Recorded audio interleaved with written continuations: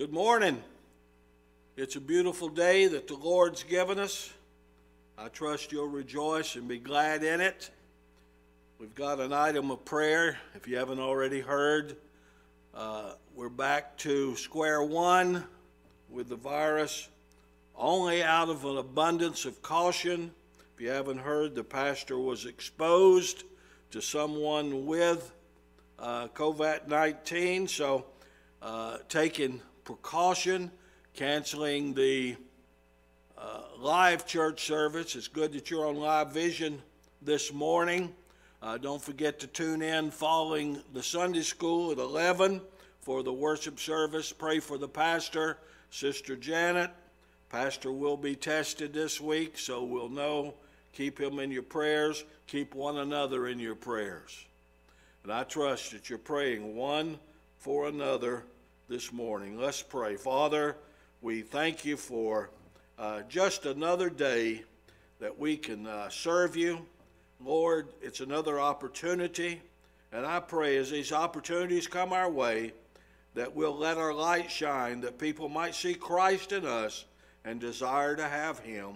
Bless mightily this morning in the Sunday school hour, in the preaching hour, even though it's on live view. Lord, just do a mighty work through your Spirit. Thank you for all you do for us and watching over us these last few months. Lord, thank you. And I pray for my country. Lord, you know the situation. Lord, I pray that you would intervene, not only take away this virus, but take away the hate that's going across our country. Lord, thank you for America. Thank you that you allowed me to be born and raised here. Lord, help us to do our part just to glorify your name in it. And we'll thank you in Jesus' name. Amen. I want to thank Brother Steve for last week filling in. And Brother Steve will be back in the next 2 weeks. Lord willing, I'll be going out of town. So you please give Brother Steve your attention. An able teacher he is. I appreciate him a lot. So don't forget next Sunday, Brother Steve, next couple Sundays. We're living in some really unusual times, and that's putting it mildly. Not one of us thought going into January 1st, 2020, that we would be here today. We've gone through a lot in the last 3 months. We've taken away from church. Even when we were allowed to come back in numbers dividing 9 and 11, it still wasn't the same. The close fellowship was missing, and a lot of people have not come back. I get concerned. I pray for our church family. I pray for you daily that you're doing the right thing. But sometimes when you get away from church, it's easy to slip back into the old man that Paul talks about in Romans. But during these times, it should draw us closer to him. And today, I want to give a short lesson to that effect. Now, some might say when it's finished that I was preaching, but there is a fine line between teaching and preaching. This morning, for just a few minutes, I want to talk about Christ, our example. You see, he is our example. In the Gospel according to John, chapter 13, verse 15, now he says, "For I have given you an example that ye should do as I have done to you." Now I know for you Bible scholars, this comes on the end of his foot washing. Now, we Baptists, we don't practice foot washing, but if your feet are real dirty and you can't do it, I'll send Brother Robbins over later on. But other verses also talk about him as an example to us. In 1 Peter 2:21, he says, "For even hereunto ye are called, but Christ also suffered for us, leaving us an example." I want to talk about for a few moments 7 things that we should have as an example of the Lord Jesus Christ in our walk every day. Every Christian, I'm going to repeat it again, every Christian should have these 7 things that I'm going to mention this morning as an example of Christ's likeness that's in us, or should be in us. You see, we were called Christians. Christians. It translates Christ-like. That means just as Christ did, we are to do. And the first thing I find in being Christ-like is our faith. Hebrews chapter 12, you can turn there, write it down, turn later, verses 1 and 2. "Wherefore, seeing we also are compassed about with so great a cloud of witnesses, let us lay aside every weight and the sin which so easily beset us, and let us run with patience the race that is set before us." Now listen to this. "Looking unto Jesus, the author and finisher of our faith." The author and finisher of our faith. Looking to Jesus. The idea of looking has the idea of fixing our eyes upon Jesus. Fellas, remember when you first saw your wife, how beautiful she looked and you couldn't take your eyes off of her? That's the way it should be every day with Jesus. I told a story quite some time ago, and I won't repeat it this morning because of time, about hunting dogs. All it takes is one hunting dog to see the rabbit, and that dog takes off after the rabbit. And because of all the confusion, all the other dogs will join in. But if those dogs have not seen the rabbit, they'll soon fall off. Only the dog that saw the rabbit will continue the chase. My friend, this is what it's talking about here. We need to fix our eyes upon Jesus and follow him for our faith. Now, it's not always easy. It's not always easy to walk with God. You see, we run the race of life, and we suffer greatly. We're suffering now in our country, but it's no excuse to stop because God has given the faith to keep on going. You've heard that old question when we come to a crossroads in life or to a situation that we just don't really know. We need to stop and ask ourselves the question, what would Jesus do? That's what it means by faith. That's what it means that he's our example. Let him be our example. He's our all-sufficient Savior. We need nothing else. We need to look to him daily for our faith. Open up your Bibles, read it, and begin to walk it and live it in your life. Faith. Jesus is our example for brotherly love.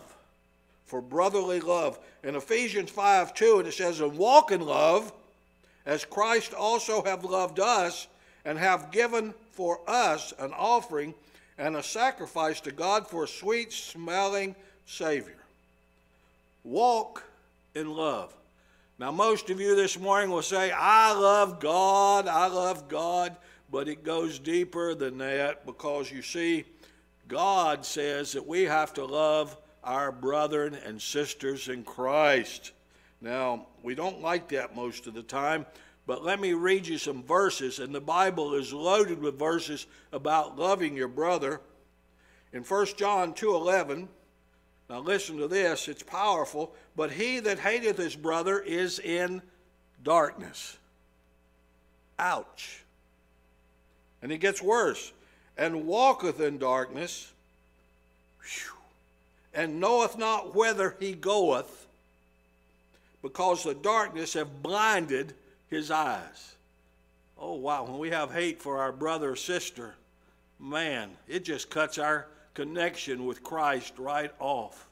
We need to have brotherly love. 1 John chapter 3, verse 15. And by the way, when we get back together, I want to start a study in the book of 1 John. 1 John, 2 John, 3 John.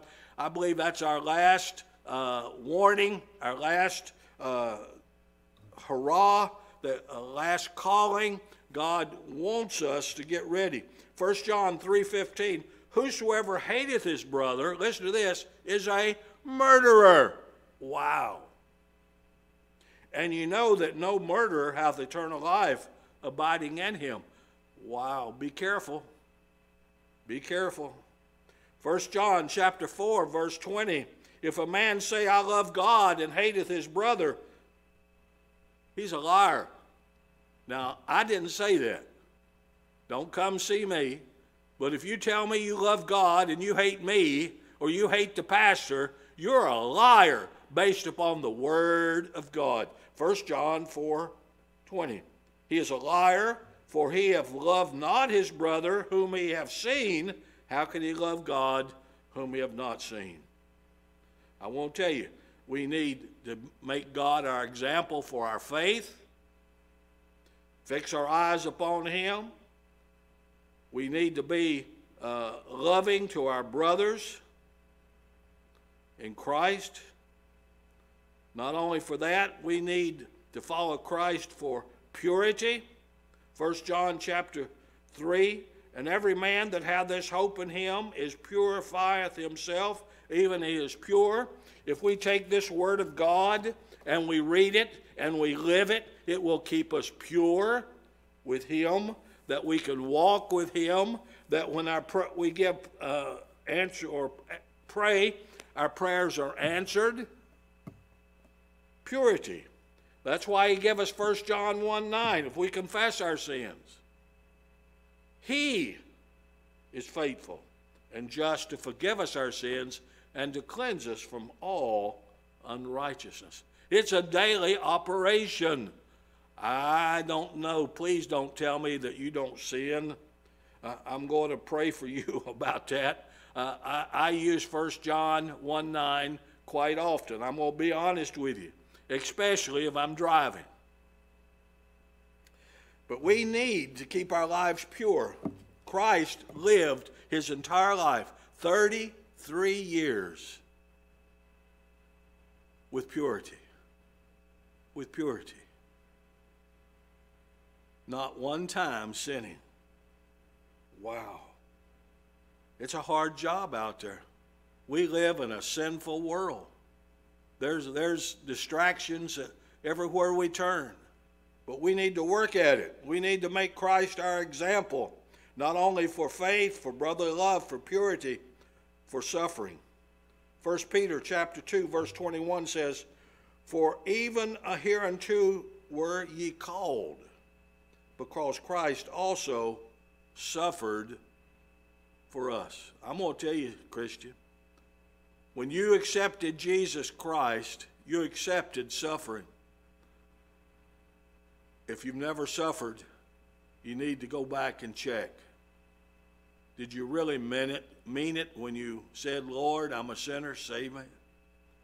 You see, you're going to suffer as a Christian, some more than others.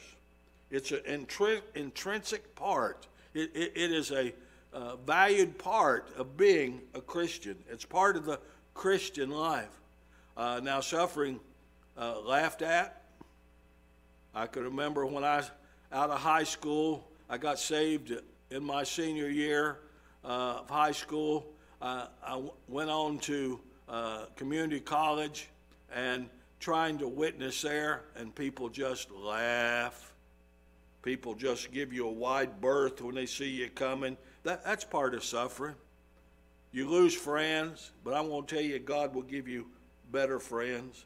But suffering, you can't let somebody derail you because they laugh at you, they talk about you. Man, if I did that, I wouldn't have been here all these years. You need to let Christ be the example. Look at all that he went through in his suffering. Sickness, they threatened to kill him.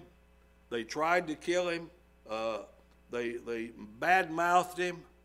You know, don't let that bother you. Just brush it off and keep on keeping on for Christ. For faith, for brotherly love, for purity, for suffering, and something that which I have learned a lot in the last few years, for patience. Hebrews 12:3 says, "For consider him that endured such contradiction of sinners against himself, lest he be wearied and faint in your minds." They were always after him. He couldn't speak without them challenging him. I'm sure he was the Son of God. He could have called 10,000 angels on the cross of Calvary and set himself free. By the way, one angel would have sufficed. But because of his great patience, because of his love and faith for the Father, because of his love for you and I, because of the purity that he had walked for 33 years, the suffering, his patience was enormous. On the cross, he said what? "Father, forgive them, for they know not what to do." We need to be like that. When people talk about us, go against us, cause us trouble, we may stay away from them, but still love them. For patience, we need to have patience. Who, 1 Peter 2:23 says, "Who, when he was reviled not again." When they slapped him, he didn't draw back to hit anybody. When he suffered, he threatened not, but committed himself to him that judgeth righteously. He said, "Father, you'll take care of this," and the Heavenly Father will take care of all those who abuse us in life. But we need to be patient. Patience is hard. Tribulation bringeth patience. And I never pray for patience, because tribulation, you understand, bringeth patience. And we get that enough in life just by normal. But we need to be an example of Christ with patience. Not only for faith, for brotherly love. And I want you to get these down. That's why I'm repeating them. For purity, for suffering, for patience. But also in Philippians chapter 2, for self-sacrifice. "Let this mind be in you, which was also in Christ Jesus, who being in the form of God, thought it not robbery to be equal with God, but made himself of no reputation, and took upon him the form of a servant." He was the Son of God, left the splendor of glory to take on the form of man and to suffer through it. Form of a servant, and was made in the likeness of man. And being found in fashion as a man, he humbled himself and became obedient even unto death.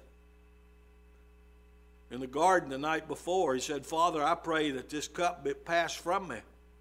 But I like the next part, "But nevertheless, thy will be done."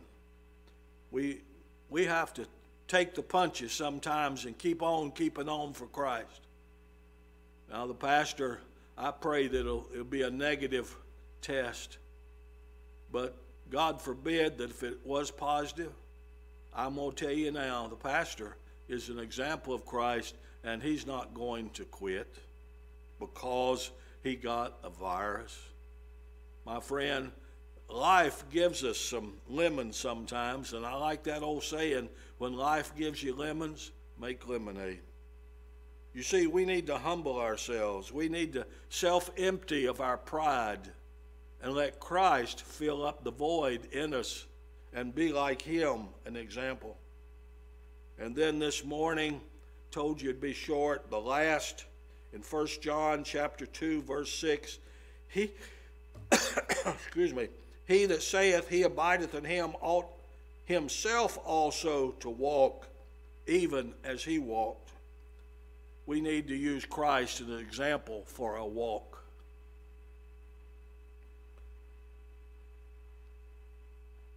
If we claim to know him, if we claim that we're a child of God, if we claim that we've accepted Jesus Christ as our Savior, we're bound. We're bound. You understand that? We're bound. We're bound to imitate him. That's why we're called Christians, Christ-like. We're to walk like him, to do our very best, to talk like him. In 1 John 3, verse 24, and he that keepeth his commandments dwelleth in him, and he in him. And hereby we know that he abideth in us by the Spirit which he hath given us. Listen, we need to have habitual fellowship with the Father. We need to habitually stay in the Word of God. We need to habitually pray each day, asking God to guide us and to give us wisdom and understanding in every situation. Christ is our motto. We need to follow him. We need to follow him for faith, for brotherly love, for purity, for suffering, for patience, for self-sacrifice, and for walk. Listen, I don't believe we have much time left before old Gabriel blows that trumpet. I believe he's wetting his lips. I think he's really raring to go. I think he keeps looking towards the throne, waiting for the signal from the Heavenly Father. Nothing has to happen. It's an any moment possibility. Don't be caught with your pants down, so to speak. Be an example for Christ every day.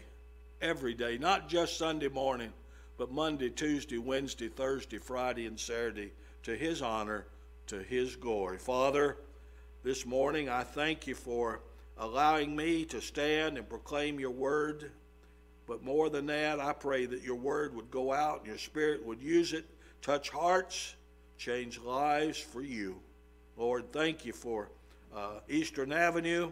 Thank you for our staff, for Brother Robbins, for Brother Edgar, and we pray for our pastor as he's quarantining himself till he's tested. Lord, I pray that the test to come back negative, that we'll be able to meet again next week. The seed line can start again. Lord, just be with our people, watch over them, keep us, and we'll thank you for what you're going to do in Christ's name. Amen.